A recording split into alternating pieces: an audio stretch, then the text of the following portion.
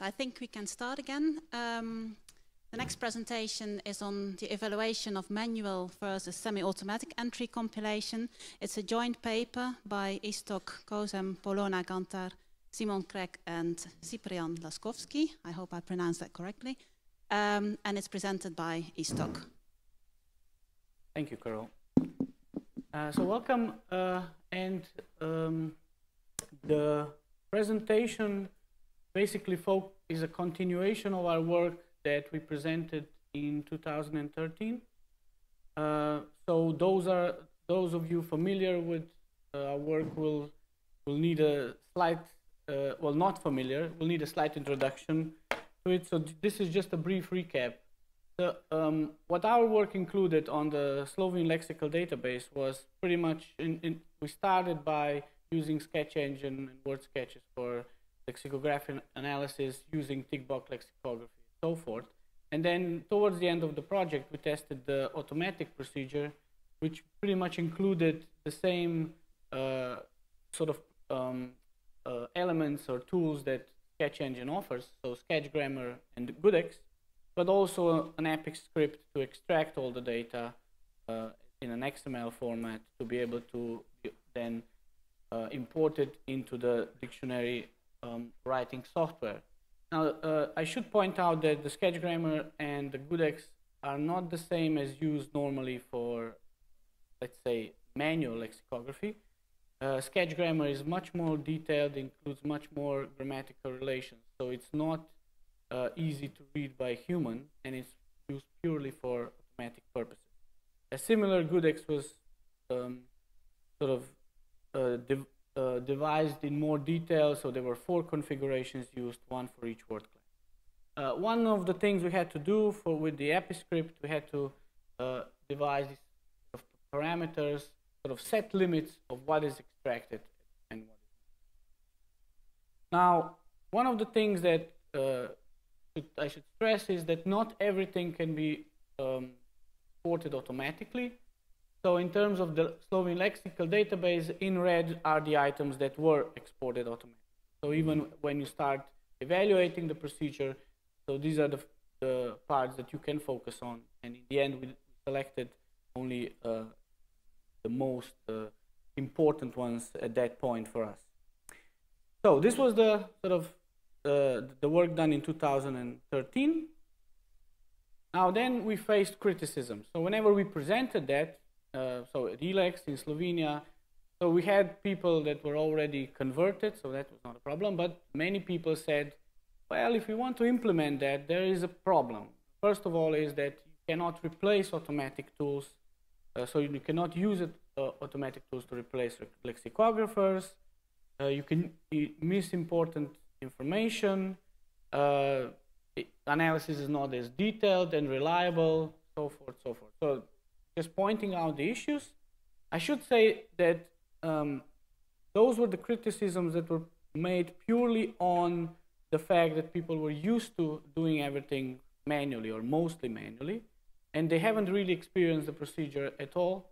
So there wasn't really any evidence for the criticism, and what our task was to actually counter the criticism with the evidence. So we decided to do a thorough evaluation of how really reliable the procedure is. And there's one thing possibly worth pointing out at this stage is that the automatic procedure was never designed to be fully automatic. So it wasn't designed to say, let's automatically extract the data, put it to the user, and then leave it at that. It's never designed like that. It was always planned that the automatic part extracts the corpus data, so leaves out the noise, leaves out bad examples, and so forth, and presents the lexicographer with a thorough overview of the word, and then lexicographer can work with that. So we even did some sort of quantitative analysis, and we quickly it proved that the number of examples examined by lexicographers with automatically extracted data even more diverse and same in amount as when you're analyzing it manually, well, depending on the time you can spend on it. So the first thought was, what should we compare? So what are we actually comparing? So the option one was, let's compare the entry that was devised manually, which meant sort of analyzing word sketch, copying information into the dictionary writing system, and then compare that with the entry that was finalized, but initial extraction was automatic. So it was automatically extracted data, and then the lexicographer cleans it up, validates it, deletes what is relevant, and then completes the entry. We did several of those entries in the Slovene lexical database. Now, the problem is, in fact, there are the problems are that both procedures, if compared, are actually a combination of using tools and the decisions. Even word sketch is already partly automatic tool. It does sort of divides the collocates. It already does some work for you, and then lexicographer makes the decision which collocates am I actually choosing, and similar it's with the automatic data. And also, something that's really well known in lexicography, if you put this to two different lexicographers, you will end up with two different entries. So it's really difficult to compare two sort of human products in the end.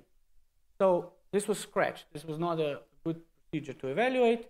So the second one, we decided to really focus on, one, using the entries that were compiled manually, so the manual approach with the word sketches, tick box lexicography, and second part, only automatically extracted data. So we sort of do away with all the interference where you have different lexicographic decisions, and we actually evaluate automatic data extraction. Now, this means that you have the data that was extracted and you compare with everything that lexicographer made in the end. You have lots of data that wasn't used, but you're actually looking at, is the data that you automatically extracted, can it be found by a lexicographer in that batch? I will show the sort of the procedure that was sort of more illustrate how that was done. So what did we take? We took all the entries in the lexical database that were compiled manually. So we excluded those that were based on the automatic extraction, and we also had to exclude things that we couldn't or we didn't extract automatically. So these were some syntactic structures that were not common to both procedures. So SLD is a Slovene lexical database, ADE is automatic data extraction. So some syntactic structures were used only in the Slovene lexical database, and many of them were actually used only in the automatic extractions. Those were ignored. And then we ignored also collocates that were not found in the Slovene morphological lexicon, because the ID from the lexicon was actually used for comparison. And of course, these two parts are really purely lexicographic, so they were excluded as well. So that those things can only be done by lexicographers after the data. The export of the automatic, the automatic extraction was actually the same as we did in 2013. So we used the same parameter settings with one important change, and that was not relying on a single statistic. So we used in 2013 we relied only on salience. So in this case, and I picked a sketch grammar, a sketch engine related entry, so to say, and also in English, so it will be easier for you to understand. So on the left, you can see the salience column. So this is what the word sketch gives you by default. On the right, it's a frequency column. So if you say this is a 15 collocates, and you set the limit to 15, and you order them by this, you set some salience limit, you will miss these collocates that I show on the right. I went to some dictionaries, Oxford Dictionary of English, Macmillan Dictionary, and I can tell you that information, report, and note are one of the collocates in the examples or otherwise listed in those dictionaries. So you are missing important information. I mean, you can also say vice versa, that there are some salient collocates that are missed, but in the end, we decided to combine these approaches. So we merged both lists, top 22 collocates from each list, up to 50 were then extracted, and that was used for the comparison. I mean, this is something that's an upgrade to our automatic extraction, and we intend to use that in the future. It needs some further research, but it was quite an important finding. And we also needed some post-processing, which I already mentioned. So we had to assign each collocate an ID from the morphological lexicon, and we had to convert the names of syntactic structures, but that's sort of a standard procedure that we already do anyway. Now, we did 3 comparisons, just using abbreviations, because when I illustrate them, you'll be able to follow up. So first we compared all the collocates. Regardless of the grammatical relation, we just compared all the collocates. Second one was comparing syntactic structure. So is the syntactic structure found in the automatically extracted data? And finally, only the collocates within each syntactic structure. We did that for the pronouns, adjectives, and adverbs, but not for verbs, because in the Slovene lexical database, many syntactic structures are actually recorded as patterns, and you would have to do a lot of manual work to include those in the database, so we just focused on the first comparison. Now, how did that look? So let's say you have manual entry, which is already collocates grouped. You have even examples, but these are not relevant for this presentation. And then on the right, you have automatic extraction. So first of all, we compared, so this is all the collocates. We compared collocates here that you find in brackets with the collocates listed there. So it went, so for example, split now, this is application, is the entry. So split now, it went down, it found the second place, and so this was marked as found. Like internet, for example, it went through all the collocates. If it wasn't found, it marked it in red. I mean, it is in fact among the collocates, but I just took this particular example here. So this is the procedure for all the collocates. Then we had to compare the structures, which meant collocates were not relevant, so we just compared the structures. So in this case, let's say, for example, this one isn't found, that's 80% coverage, 4 out of 5. And then in the end, we compared collocates and under structures. So if the structure were matched, then it compared only the collocates within that structure. Similar, but not the same. So this is how the comparisons were made. Of course, now the most interesting part, which are the results. So you can see the coverage of all collocates is the highest with adverbs, and it's sort of 75% for all the other word classes. And if you look at the syntactic structures, you can see very high coverage, especially with adjectives and adverbs.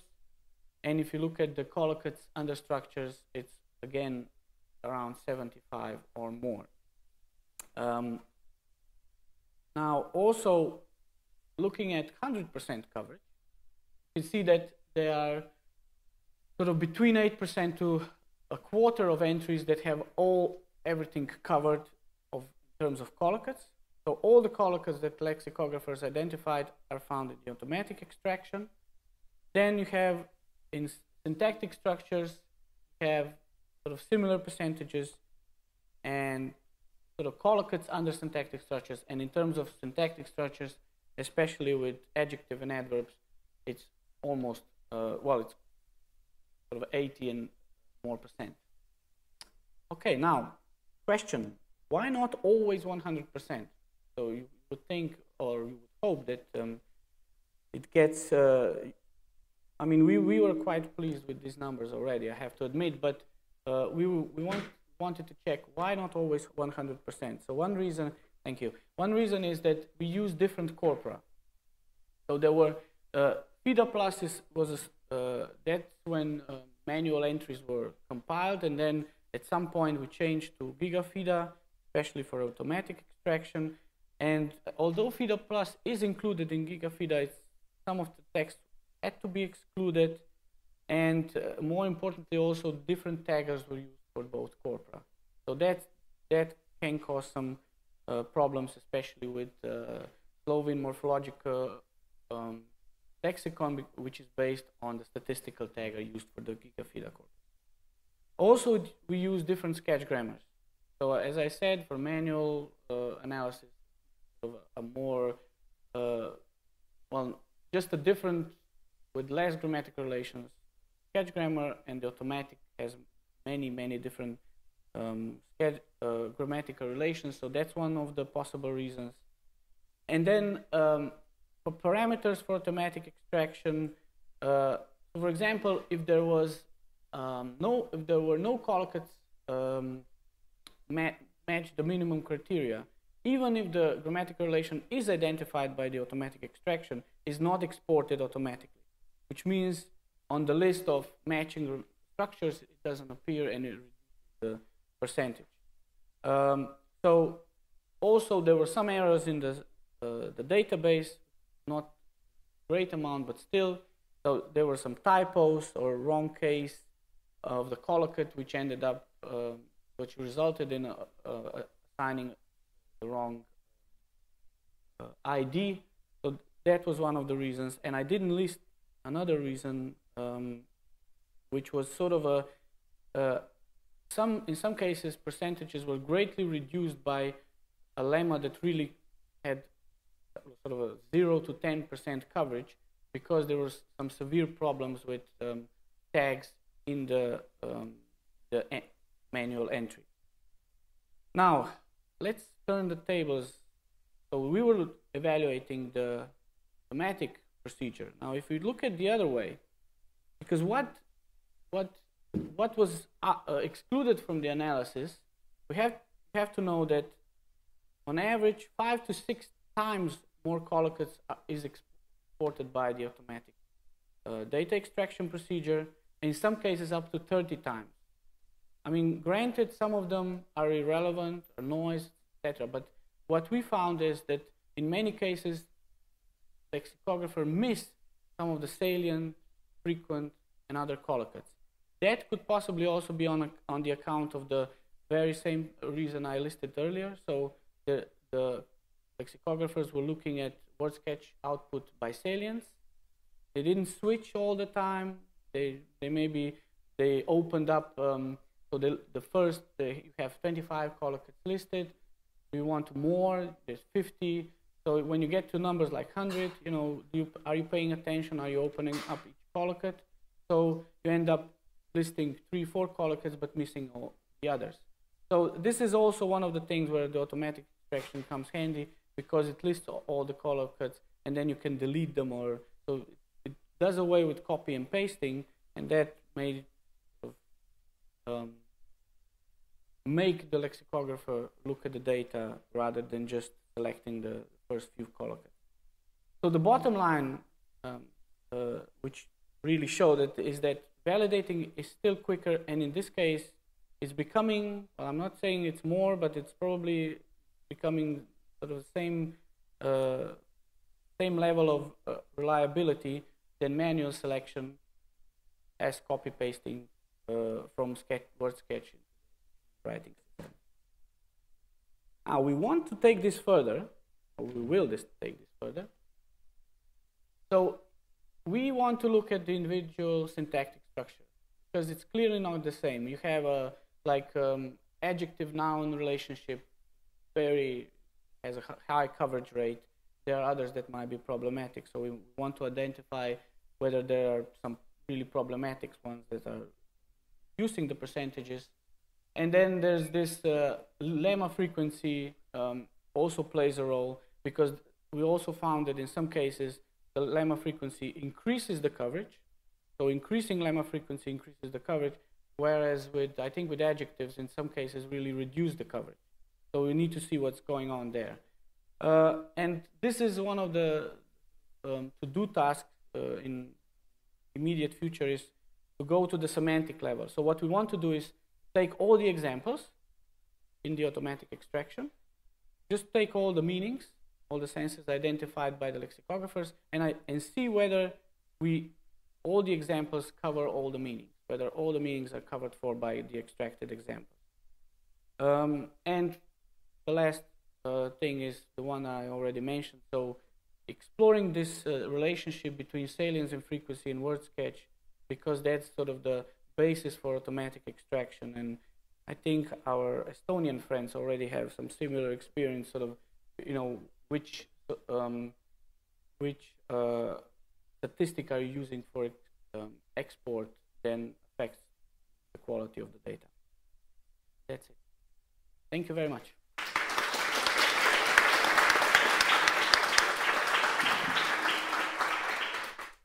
Any questions?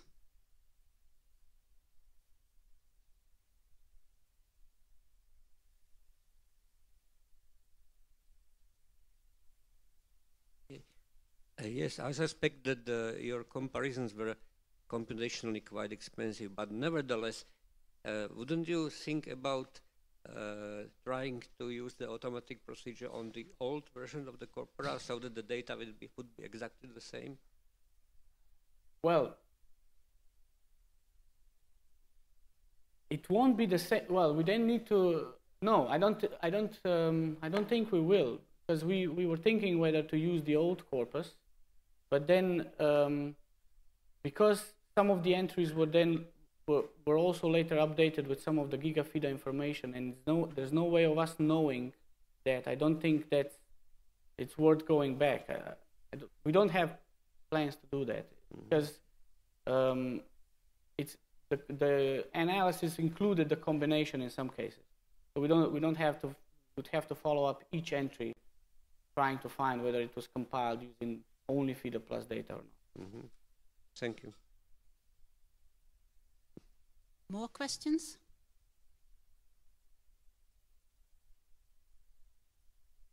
I would just say some words about this silence and frequency choice. I think that the best solution would be still frequency collocates suitable more for learners, let's say A1, A2, B1 level. And then silent collocates, they are more suitable for B2, C1, C2 level. So it depends on the user. I think that Keotona here supports my idea. So the best way would be is that in the corpora, all those collocates would be assigned to a particular level of users. So then if you compile dictionary for the beginners, you really take into consideration only very frequent collocates. If you compile it for native speakers, you even may not put frequent collocates at all, but native speakers would be translators. They would be more interested in silent collocates. And this is like, if you do it like all together, then you have to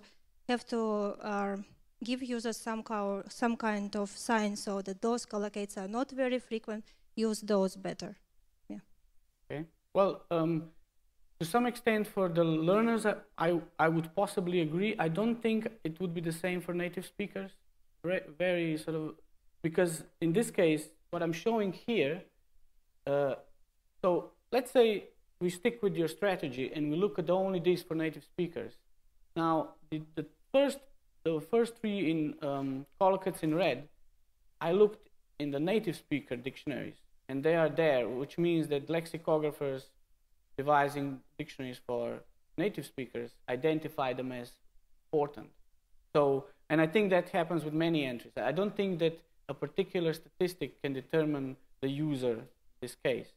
So that's why combination is fine. You just give frequent collocates and then you give silent collocates. But it's not possible to give only silent, because if learners would look at those silent collocates, they wouldn't get anything from there. So they would be really stressed. Oh, no, I mean, that's why I said combination. Yeah, the combination is like what we have to do. I'm afraid that's all we have got time for. Okay. Sorry, Patrick. that will be for during the lunch break. Thank you once again, Thank you. Iztok, for your wonderful presentation.